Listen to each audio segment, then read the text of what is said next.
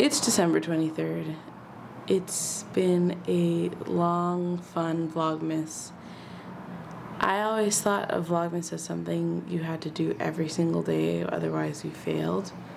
But I don't have that attitude towards anything in my life anymore, and it's freed me up to show up without feeling like I shouldn't because I missed a day of something.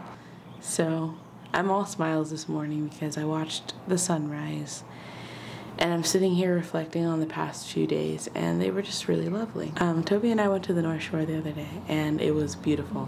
It was a 3-hour bus ride. For us, riding the bus is a necessity, but it's also something that we really enjoy because it makes everything like slow down a little bit, and you have to be a lot more intentional about where you're going, what you're doing, and what you're bringing. And because of that, I just think that experiences end up being so much richer. We love North Shore, but it is far. We don't have a car, otherwise it probably would take 45 minutes to get there. And it's a whole culture, just like any neighborhood or place or city. It's just like a place that you really have to invest time into, and I think that's how you reap the benefits of anywhere you live or anywhere you spend time, is if you really like connect with the community and spend more time in it. So whenever we go, it's more just like we love the raw beauty of it. It's just a beautiful place. The waves are so powerful and loud, and you can't hear anything. You can see planes and helicopters, but you can't hear them.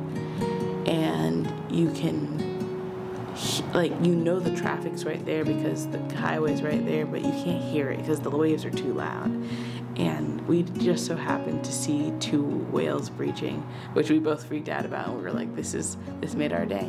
And then we just wrapped up the day after just laying on the beach for hours. I took a couple walks, picked up some trash, and on our way home we were like, we have to go to Poi Factory. It was just fantastic.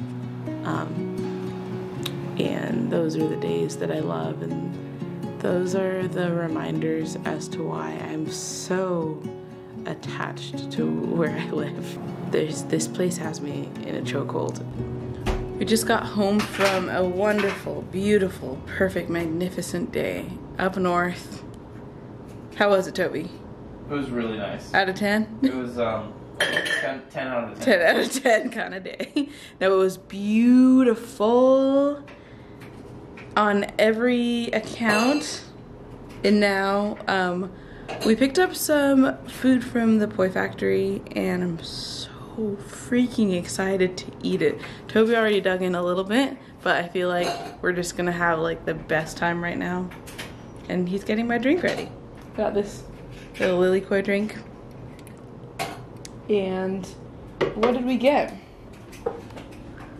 Lao Lao. I got squid luau, lomi salmon, poi, and halpia.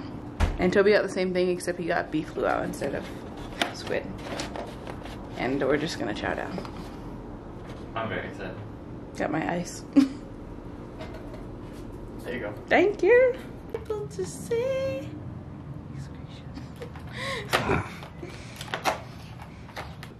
You're covering it with your... Oh, sorry. It just said pepper. Pepper tea. Nice. Peppermint. Well, I know that's gonna be good. Yeah. We already love peppermint tea, so. Absolutely. We have tons of it, honestly. Yeah. Easy peasy. We can see how it stacks up against the regular peppermint tea we have, though. Adagio. What do you got? Adagio. Come at me, bro.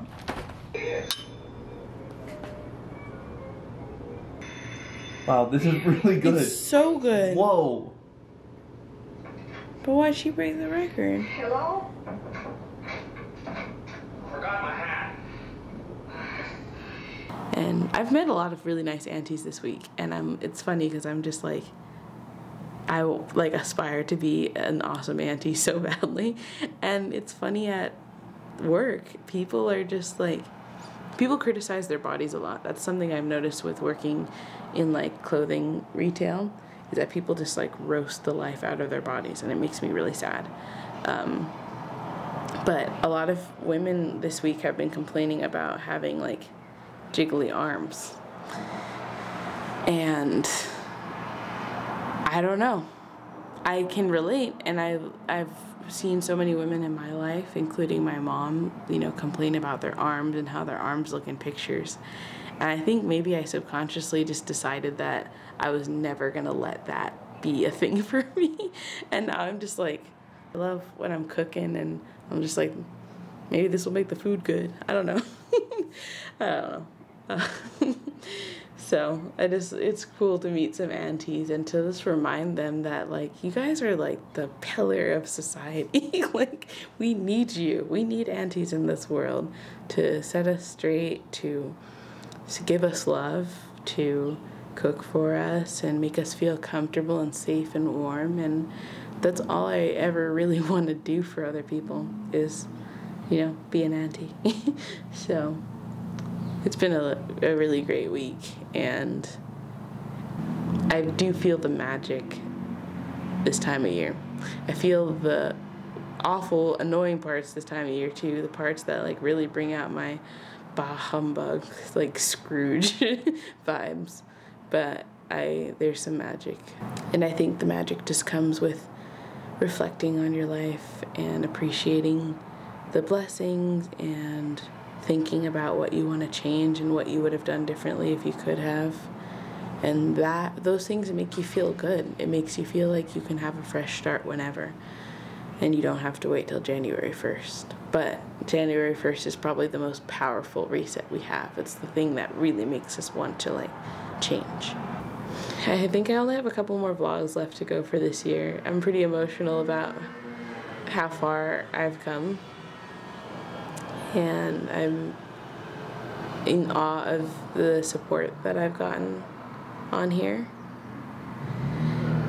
And I just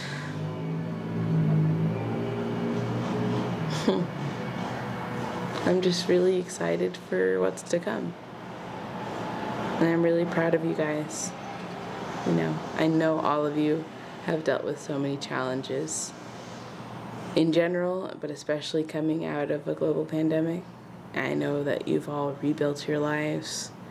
You're all trying to get control of your finances, get control of your joy and happiness, get control of your relationships.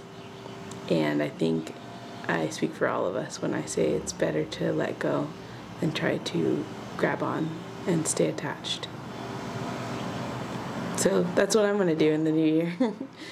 But I'll wrap this video up here, and I'll see you in the next video, Christmas Eve.